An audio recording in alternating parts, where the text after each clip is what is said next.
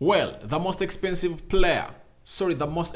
defender in the world, Harry Maguire, who crossed from Leicester in the summer of 2019 to Manchester United for £80 million, has finally made up his mind to leave Manchester United. And this is a story that has been brought to you by Al Maxcott, the person who works on TalkSport, and obviously he has gone ahead and given us his view on Harry Maguire, and I think these reasons are valid. It reflects back to what I really came out and told you about Harry Maguire, that the return of Tuanzebe, a player whose physicality is not doubted, his skills on the ball, and obviously his energy and being tenacious, obviously put Maguire into the fifth picking order of Erik ten Hag, and he cannot see himself not play a ball at Manchester United because he's at the age where he needs to go on and play a lot to see to it that he really goes ahead to prove the manager of England right again, to give him another slot at the Euros, because the Euros are happening the next 2 years. Don't forget, 2 years from now we are going to be into the Euros. That is 2024, and Harry Maguire looks like England is not far away from winning a title. He might be chasing in for that. From that, we are going to talk a little bit of Kobbie Mainoo. You know him very well, Kobbie Mainoo, the new Paul Ebile Pogba, coming in from the academy of Manchester United. He scored a very good goal when United was being beaten by Cadiz in Spain, I think like a week back. He has been called by Erik ten Hag to start to train with the first team of United. That is an achievement for him. Very young, good player, and exciting. Lastly, we are going to discuss about TeamViewer finally parting ways with Manchester United, and what does that mean? How have the Glazers gone ahead to run this club to empty pockets, and that's why they are putting it on the market. And if at all they had really gone ahead to say no to selling, they wouldn't have gone ahead to really manage this club. Welcome to United Matters channel. How are you guys, and where you're watching us from? Rokan David is my name, and don't forget to go in the right bottom corner, smash the subscription button. After smashing it, hit the notification bell. That will enable you get notified every time we upload a video onto this channel. Now, today we've done 2 stories. This is the 3rd one, and I believe you guys have enjoyed it. We started way off from Ten Hag, excited about the departure of the Glazers.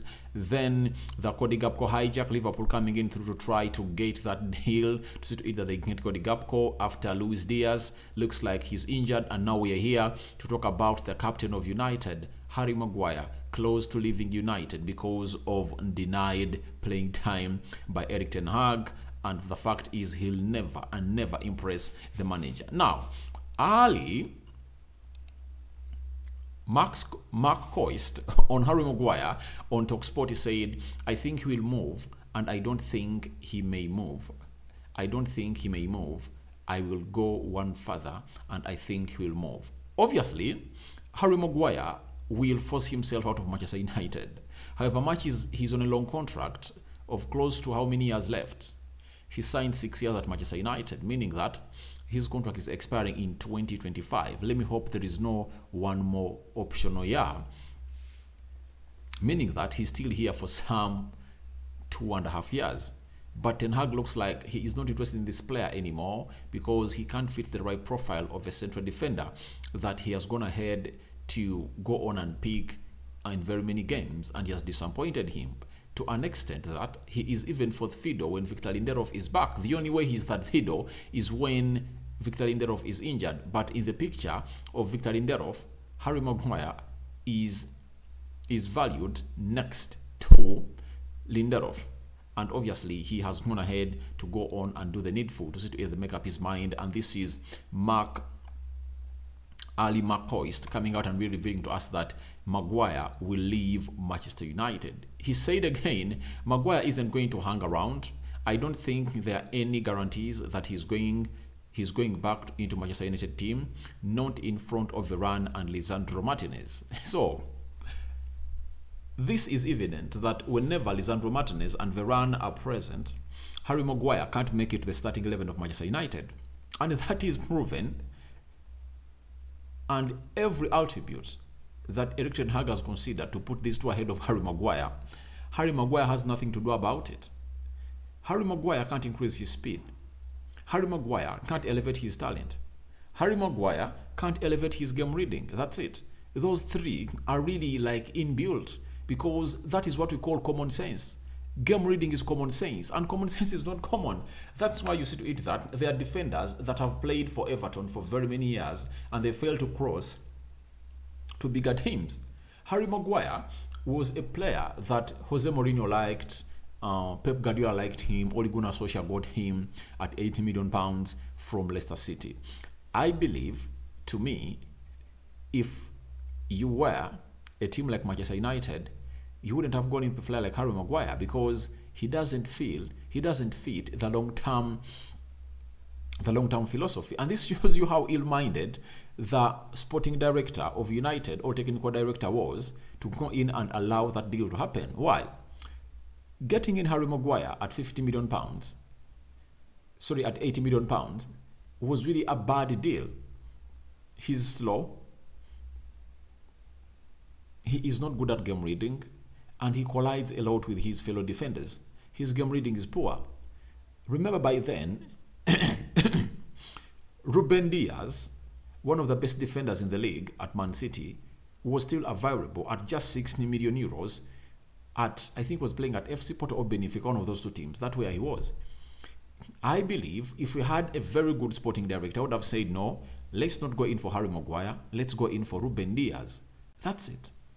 Ruben Diaz is a far much better defender than Harry Maguire, and he came in for £28 million less.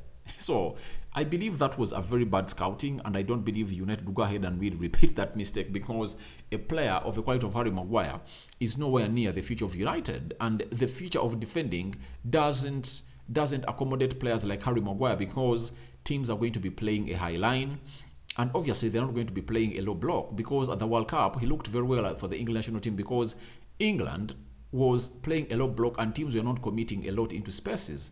But when you look at teams in the Premier League and La Liga, French League One, Serie A, they play a high line. That's what makes you a big team. You have to play high line and press your opponent in his half to see to it that you make him hard to go on and play, and obviously hurt him when you get that ball, because when you're pressing your opponent in his half, that means when he loses that ball in just a nick of time, or a blink of an eye, you are into his 18-yard box area, and boom, into the back of the net, you score that goal. But at the World Cup, things have been different. Even at the Euros, things were different, not as they were at the World Cup, because these are only 7 games that you have to play. If at all you win all of them, you win the trophy. 7 games, but the league has close to 38 games. When you look at the European games, United can play average of 10 games in there for you, making those 48. Carabao Cup, we can play like 3 or 4 on average. Those are 52. Getting what we call the FA Cup, we can play like 5, like 4. Almost 60 games that we can play a season. So 7 games, a player can look good, but can he be consistent? That's why you see to it that a player is regarded and voted the best according to his performance in the league, because the league calls for consistency than the World Cup. The beauty of the World Cup is simple. It goes in to bring in happen in 4 years time. That's why it has a lot of vibe with it. It comes with a lot of happiness and eagerness and readiness. Reason being, it's going to come back in the next 4 years. But the league, Champions League, FA Cup, Carabao Cup, they are played every season. So no player is going to come out and really defend Harry Maguire. No one is going to come out and defend Harry Maguire on this, because I believe he deserves to leave the club. Reason being, he is not in the right books of Erik ten Hag. He can't fit the profile of a defender that Ten Hag wants. Then he couldn't let us know that straight away off the top of my head, I would say he's good enough for Spurs. Arsenal, question mark. Maybe not this moment in time, but he has been one of England's best players at the World Cup. But even the manager of England came out and said the reason as to why Harry Maguire looks better at the English national team than how he looks at Manchester United is they play in a system that favors him and makes him look good. That's it.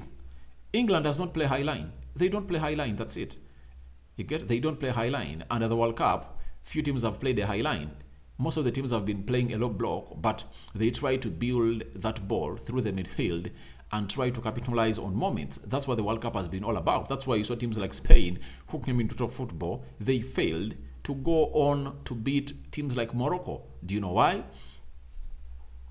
They couldn't go past Morocco because teams that have won the World Cup recently, 2014, 2018, have been playing a low block. The same applies to Germany. That's how they beat Argentina in the final. I think the last team that really played total football and really won was Spain. It was Spain.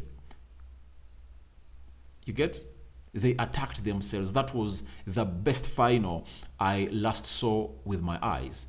Netherlands versus Spain in South Africa 2010. That was one to remember. But coming out and saying it's good for Spurs, yes, because Spurs plays with a back three.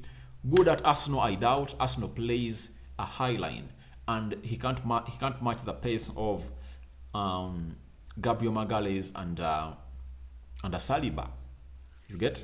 That's why United even doesn't see him as the third fiddle at the club. He's seen as the fourth fiddle at the club when the rest of the players are fit. And the coming in of Tuanzebe puts him exactly out of the equation, and he's going to go down to the fifth fiddle. That's it. And if at all Ten Hag happens to go in the summer and brings in another centre back, Harry Maguire will be sixth fiddle at Manchester United, meaning that his chances will be narrowed to 0 of appearing in a shirt of United playing on the field of play. Though Ten Hag came out and told us that he really believes Harry Maguire will come on and really mirror the form he was with at the World Cup and bring it to what we call the Premier League, something that is hard for him because these are two different things altogether. The players are different, you get? It's very hard to face a player twice or thrice in a season at the World Cup. This time round, you can face a player that can destroy you thrice. You can face the player in the FA Cup. In the season, you face him twice, especially in the Premier League. Then Carabao Cup, you can face him. You can face him in the Champions League. So very many avenues are set for you to call for your consistency. And if at all it's not there, then you're supposed to leave the club. And I believe this guy, known as Al Marcoist, is really right on Harry Maguire. He's not going to hang on at Manchester United.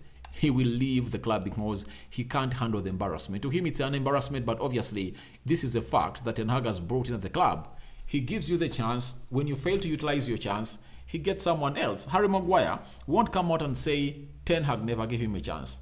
2 games played for Manchester United. One we lost 2-1. Obviously, was responsible for those 2 goals. That of Brentford, we lost 4-0. We couldn't capitalize and really get back. What the manager did was to get Luke Shaw out of the team, replaced him with Malacia, Harry Maguire out, brought in Varane and Lisandro Martinez, and obviously the rest of the team remained almost the same. And when that back four really looked watertight, went ahead to win games. So with Harry Maguire, it's rare for us to win a game. That's it. Because the manager cannot come out and portray his system very, very well, because Harry Maguire is really a threat to us as United. We are not secure. You get? That's why you pray to it that Lisandro Martinez and Varane come out very, very fit. And wait for the game of Burnley. I've seen the centre forward of Burnley. He's really fast. The game we're going to play in the Carabao Cup, it's going to be Harry Maguire versus Burnley. So he's returning at the club on Monday.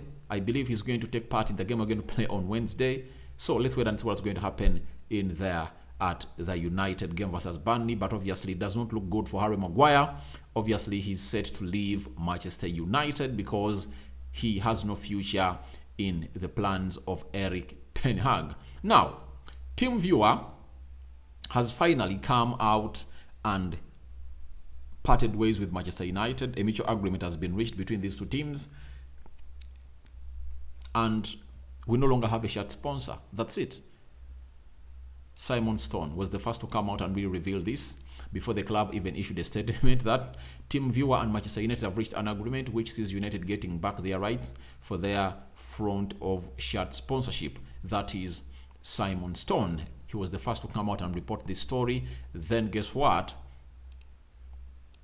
I think Donker, is it James Donker for the Telegraph, United correspondent, came out and said Manchester United sponsorship with TeamViewer is ending early. That's it, because they had some other 2 years to go, I think, to go on and really be the shirt sponsors of United, but it has really left. The club statement read, Manchester United will be taking the opportunity to commence a focused sales process for a new shirt front partner.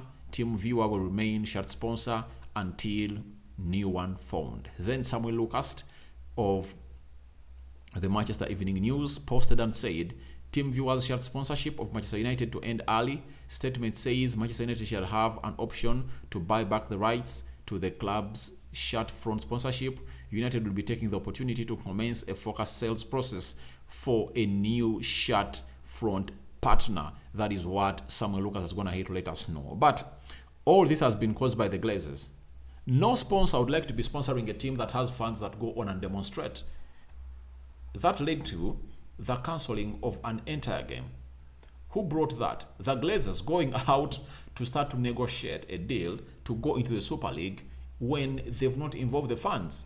Because of the money they're expecting, close to £2.3 billion to be given to them after a hefty deal of close to 10 billion was up there for grabs for teams like Manchester United, Real Madrid, and Barcelona.